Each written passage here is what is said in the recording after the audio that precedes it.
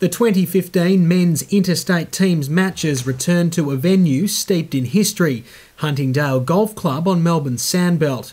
The final pitted Queensland against the points leader, Victoria. The home side only needed to win 4 out of a possible 8 matches, and number 6 David Micheluzzi gave the Vics the perfect start.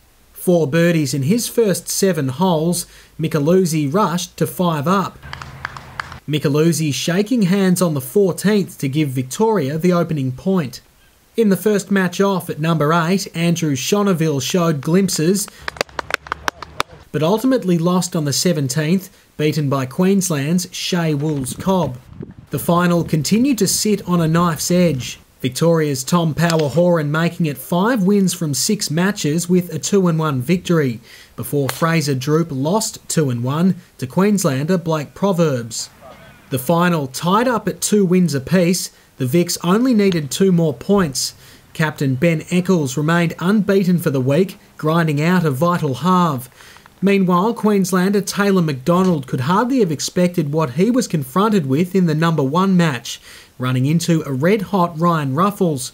The 17-year-old was unstoppable from the start, with 2 birdies in his first 3 holes, including a near ace at the 3rd. Ruffles putting together an incredible 10 birdies and no bogeys, capping the win with yet another birdie at the par 3 15th.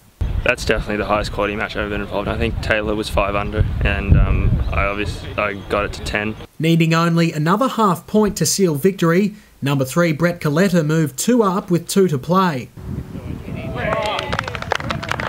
When Coletta's opponent, Jake McLeod, made a mess of the 17th, Victoria could celebrate a landmark Men's Interstate Series win. The only match remaining finished in a halve between number 2's Corey Crawford and Lucas Herbert. The 5-3 scoreline capping an unprecedented Interstate Series clean sweep for Victoria. It's huge, you know, getting the girls and the boys up, and then the girls yesterday and then today for us. It's huge for Golf Victoria. Henry Peters reporting for Golf Victoria.